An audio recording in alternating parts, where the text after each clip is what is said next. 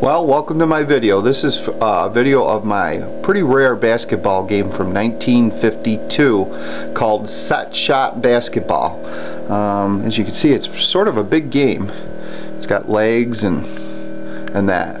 The object of this game is to pop the ball into the opponent or into your own basket. So as you can see, there's a spinner there that's spinning, and there's ping pong balls on the floor of the arcade machine, and you have baskets on each side and a scoreboard that keeps track. And as you can see on here, there's knobs. As you can see, the number 6 is missing, but the object of the game is when the ball goes in, let's say number 3, I want to take the rod and slam it down, and it pops the ball up through the air, and you try and make it into your basket. As you can see on my side, I have numbers 1 through 6. Again, I'm missing the 6, but I have rods, so depending on it. So the object of the game is, like I said, is to try and pop your ball in.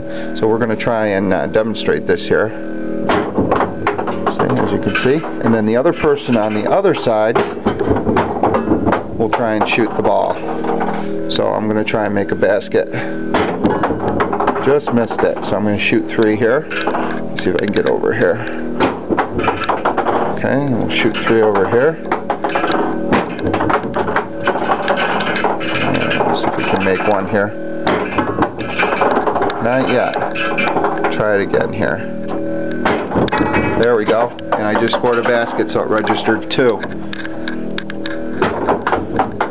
Come over here and try a long shot with number 5. It's hard to videotape this and play at the same time.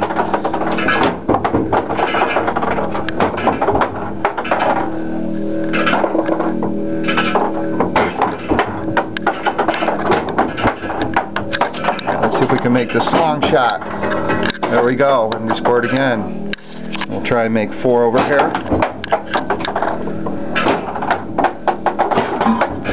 So anyways, as you can see, when you have 2 players going at this, if me and another gentleman or somebody that I was playing with, I'd be on this side over here, he would be over here, and he'd be shooting this way, and I'd be shooting this way, and it has automatic score in here,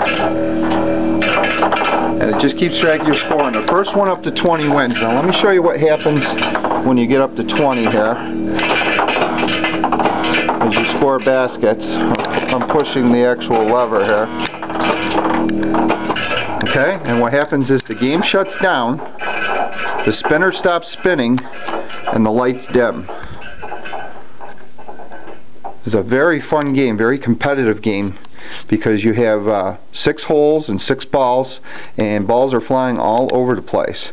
And then if you want to play again, you just come up here again and you push the button, and the game lights back up, and the spinner starts spinning, and you start playing again.